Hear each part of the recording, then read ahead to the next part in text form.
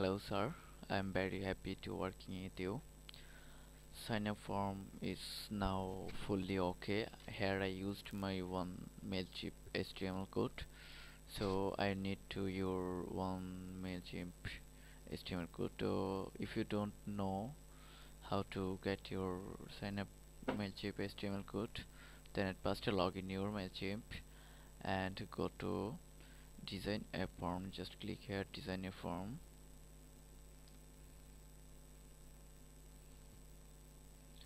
Wait, this site loading now.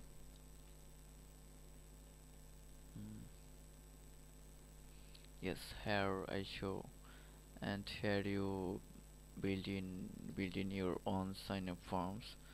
Like if you want to, here you only added a name or email, just you added on here. Here is a text, number, radio button, checkboxes, drop down date, birthday address, zip code, phone.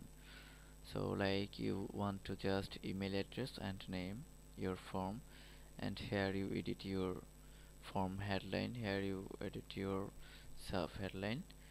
Just you want to, I need to this is HTML code. So go to share it, click share it, and create from HTML. Just click create HTML code for a small subscribe form. Click here, and finally you are get your HTML code. This is your HTML code. Just copy this HTML code, copy this HTML code and send me. Just is this, and I am now show you your portfolio page. Here you send me a portfolio image and I see this, and here I used a big image. It's so very bad. I think this is not good like. So I send you, I design a one thing. Just this is a portfolio page, like this is your one portfolio. When the mouse pointer in here, just here is show your portfolio title, cancelling television cable. When you click in here, just loading is portfolio.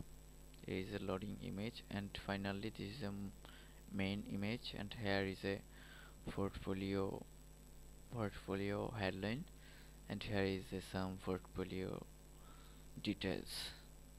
Thus it thus, and here I used a footer 3 we get. Here I used your like one just testimonial. Here I use a sign up box. Here I use a affiliate. You can use in anything. You just change your widget in your WordPress admin panel. Portfolio start here, about home, and when this is a clickable logo, just check it out. Okay, is this, thank you very much.